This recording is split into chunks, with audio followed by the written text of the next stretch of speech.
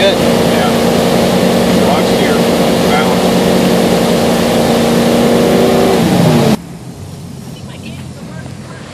You were super narrow there. Yeah. It looks really good. What you got going on is you're kind of pressuring the front of the ski a little bit to turn, which makes the ski turn great, but then you have to relieve that pressure, and then you go to here, and now you're like this, and then you have to lean, and that's all got to happen in the little span of when you're going around the ball. What I'd like to see you do is, I'd like to see you commit when you get to the ball to move this way to the inside without moving forward. So try to make your ski do this more than you make it do this, this, then this, then this. Do you understand? I think so. Okay, so tip pressure equals turn, but then you have to relieve the tip pressure or else it's going to buckle you at the finish of the turn, especially as the speed goes quicker or the rope goes shorter. Okay? So I want you to think that you're not going to move forward on the ski. You're going to move to the direction that you want to go, which is to the inside of the ball, and then let your ski finish between you and the boat more so that turn and lean becomes more seamless. Everything's like one smooth movement back towards the wake. Okay. Does that make sense? Yeah. Yeah. We're going to do the same or shorter? I had planned to ski 2 sets. I just don't know if I'm going to be able to.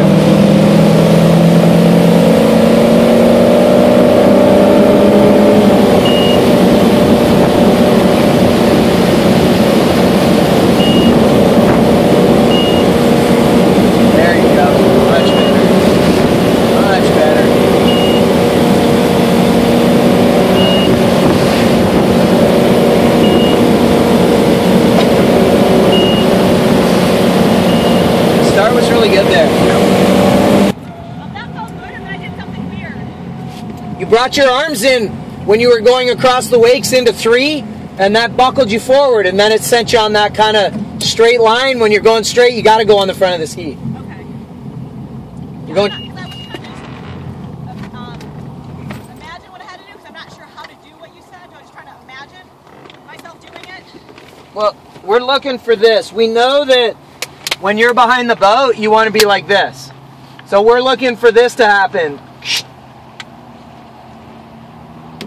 See how seamless that is?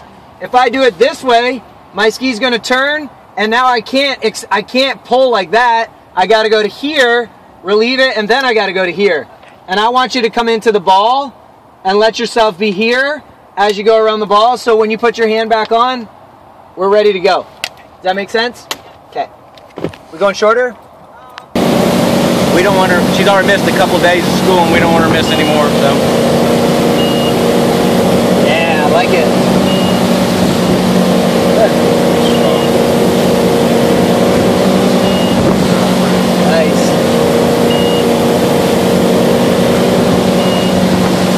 Better? Good. It's awesome.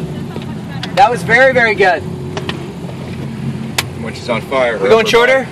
Okay. Yeah. What do you mean, what the heck? Do you not run this easily? She does. On a line length, and if it's not perfect, I don't like to shorten it. Like it's... Well, she's close because she's buckling because she's bringing her arms in a little bit.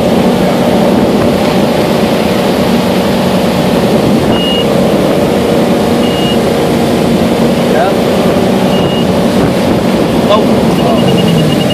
That was a really weird turn. 6'9", 1'0". Okay. The reason that happened is because you loaded up the tip of the ski a little bit. And you leaned your body to the inside. So we had double whammy that time. And then all of a sudden, pop, it came out. And it actually, watch it on video, it actually went back in. I know, I was thinking I could maybe pull it out. Yeah, I've seen people do it before, but it's like the next little yank on the rope is either it or you're going out. So it was good you let go. But trust that you don't have to push on the ski and you don't have to load the tip of it. The edge angle and the rollover that you're getting from the ski at the ball is what's going to make it finish back around in front of you.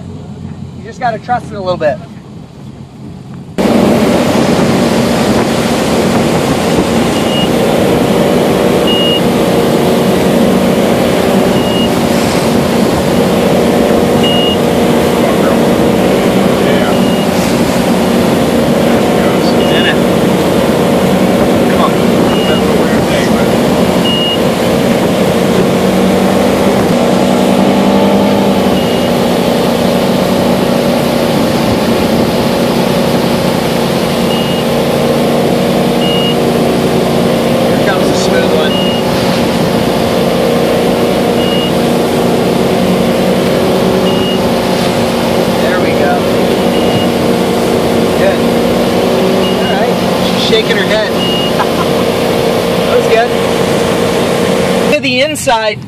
is what you're looking for. Like, you're not going to stay level at the ball. Okay. When you're level at the ball, Not good. well, I mean, what's your ski doing if you're level?